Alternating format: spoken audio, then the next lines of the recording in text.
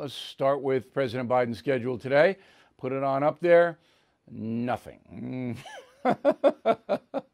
Nothing. Yeah, no schedule today. What a life, huh? Life of Riley, they used to say. Remember that? Life of Riley? It was actually a TV show in the 50s starring William Bendix. What I'm going to do tomorrow, just because I think you might be interested to see it, is I'm going to put up President Biden's schedule, as we do every day, but I'm going to then put President Trump's schedule a year earlier, day to day. I'm going to put them up so you can contrast and see what's happening. And we have no idea what Donald Trump did this time last year. We don't know. So it'll be interesting. Okay, so I told you last night we did not know why Mr. Biden was traveling back home to Wilmington, Delaware. Nobody really cared to ask. But I was curious, and he attended a wake of a woman named Norma Long who worked for him for more than 30 years, and the president went to the funeral home, spent about an hour there with the family and friends of Ms. Long, which was a good thing. I'm not going to criticize him, of course, for that. I mean, it's a family friend, 30 years.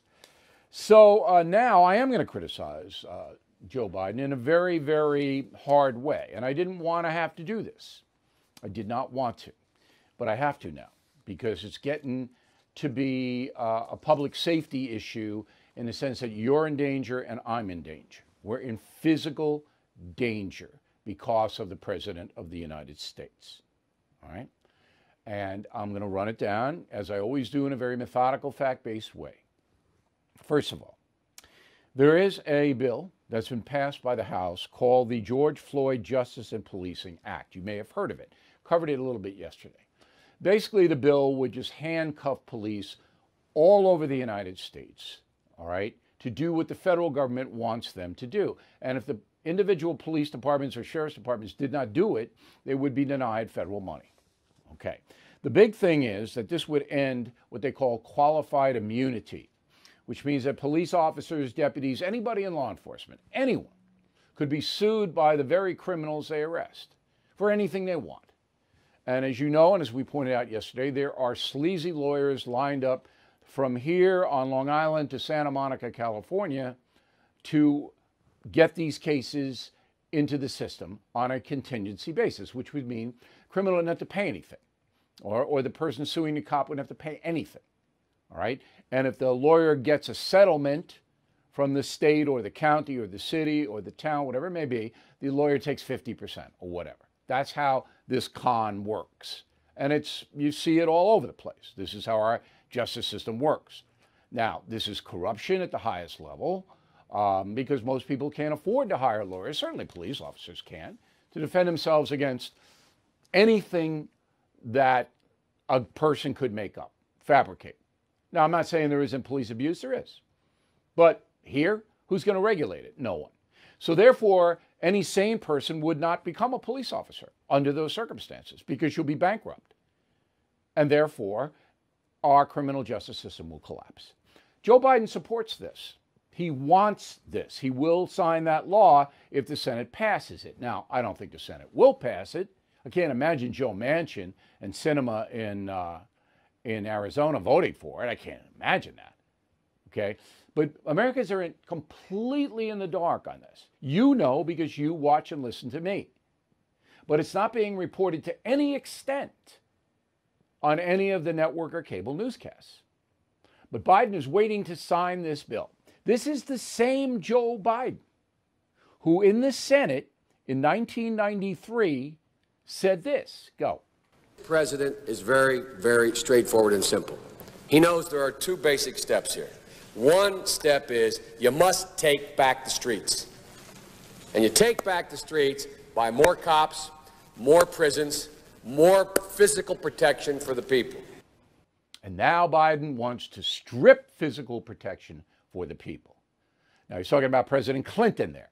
And Clinton did sign a very tough criminal bill in 1994, which directly led to the decline of crime in America over the decades. Then, in 2013, Biden was back at it. Roll the tape. An awful lot of the gun violence in America is a consequence of gangbangers, the drug trade, stolen weapons, weapons that are in the black market, and that's why I continue to push for a continuation of the so-called Biden crime bill as it relates to cops. We think we need another 15,000 law enforcement officers on the street nationwide. Okay, so now he's the exact opposite, 180 degrees opposite. Biden has just sold out his whole principle philosophy that Americans need to be protected. All right? It's gone because he's woke, because the progressives now control him. He's in their pocket. And now we have a dangerous man in the White House. They thought Donald Trump was dangerous. They tried to sell that he was dangerous. He didn't do anything out of the ordinary there. He governed in a very traditional way, Donald Trump did. This guy, Biden, he's a radical leftist. And I don't know if he knows it or not. I don't care.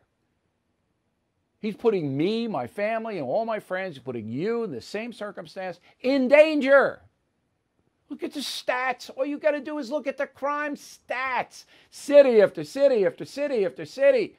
Violent crime, murders, shootings, rapes, everything up.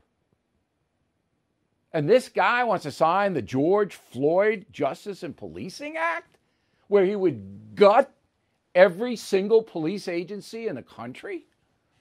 This is dangerous. And how are Americans responding? They're buying guns. Millions and millions and millions of guns. Isn't this ironic? The progressive left wants to strip all gun rights, would eliminate the Second Amendment if they could. And what have they done? They've driven Americans to buy a record amount of firearms. You try to buy it here in New York, it's very hard. They're sold out. Ammunition sold out. All right, because Americans are catching on. This federal government not going to protect us at all. So I am really, really angry now. At first it was, well, Biden may be a joke. Well, Biden's misguided. Well, Biden doesn't really understand what he's doing. Now he's dangerous. And I don't care whether he understands what he's doing or not. I don't know what he's doing today. Not doing anything that's on his schedule. But I don't care. He's a dangerous man. He's dangerous. And that has got to be said. It's got to get out there. Now, the progressive left, they want the deterioration of policing so he can build up a new woke police force that doesn't really enforce the law. It tries to heal the damage that America has done to the criminals. The criminals are the victims, not the people they murder or sell heroin to. No. The criminals, because their ancestors were slaves. Don't you understand that? Okay? They never had a chance. We can't punish them. No. Oh, it is just unbelievable. I see this so clearly, and I know you do. Fellow Americans, I am concerned about the U.S. dollar. Huge debt, as you know. Will it stay as the world's reserve currency? That's why now more than ever, I recommend you diversify with gold and silver. And the only company I recommend, and have for years, is American Hartford Gold. I trust them. I've personally done business with them. They sell physical gold and silver delivered right to your door or put inside your IRA. And they make it very easy. So call them right now. Make sure you tell them Bill O'Reilly sent you, and they will give you up to $2,500 of free silver on your first order. Since I have been recommending American Hartford Gold, gold shot up more than 40%. Silver, more than 60%. So don't wait. Call them now. 866-501-5201. 866-501-5201. Or text Bill to 65532. Again, that's 866-501-5201. Or text Bill to 65532.